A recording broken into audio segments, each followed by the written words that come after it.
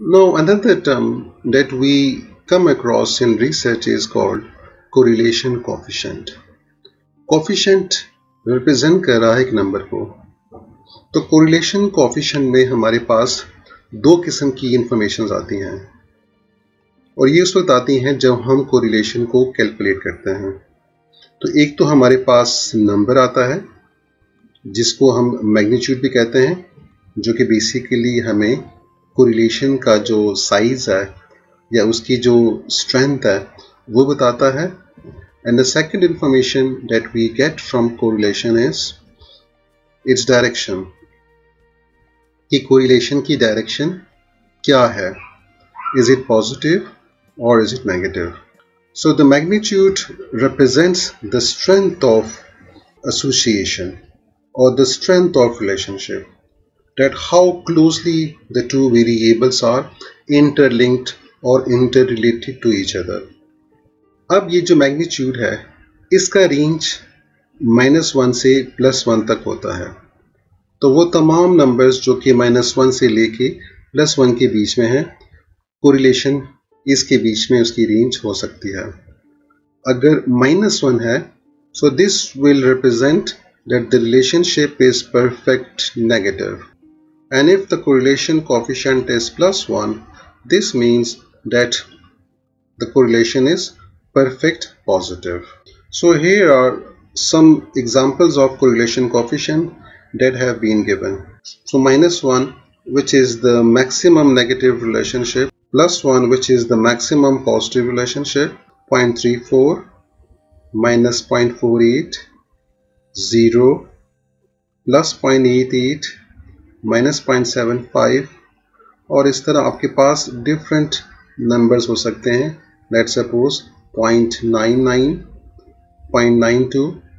So all these kind of numbers which are between -1 and +1 are possible in correlation coefficient.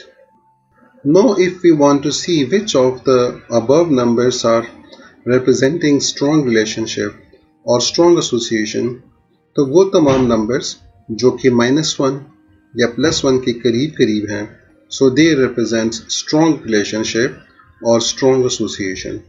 For example, -1 is perfect negative relationship, +1 is perfect positive relationship, 0.88 chunki it is clear it is closer to +1, so this again represents strong relationship. -0.75 is close to -1, again it represents strong relationship. अब इसके अलावा जो numbers 0 के करीब करीब हैं, so this will represent weak relationship. So 0 correlation coefficient का मतलब है कि there is no relationship. So this shall be bear in mind that 0 represents no relationship or no association between the two variables. और इसी तरह जो number 0 के करीब हैं, जिस तरह 0.1 हुआ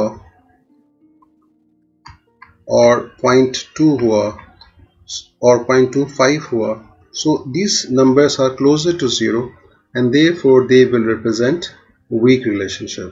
Now let us learn about Cohen's recommended guidelines about correlation coefficient. The statisticians who worked with correlation, and he has set some guidelines that can help us to decide which relationship are strong and which relationship can be taken as negative.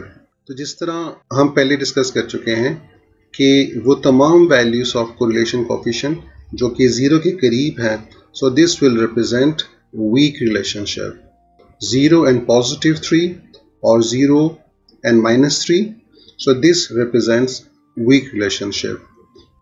तो वो तमाम values जो कि 0 के करीब 0.3 तक आ रहे हैं, चाहे वो नेगेटिव हो चाहे वो पॉजिटिव हैं, so this represents weak relationship.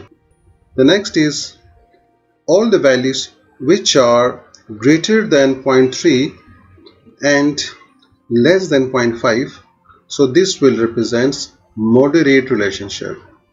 And lastly, all the values which are greater than 0.5, चाहे वो +0.5 है चाहे वो -0.5 है, but if they are greater than 0.5, so this represents strong relationship. और इसी की बेसिस पे हम कह सकते हैं कि if we have a value of 0.65, so according to Cohen's guidelines, this will represent strong relationship. Or if we have a value of 0.42, so according to the guideline, this will fall in moderate relationship.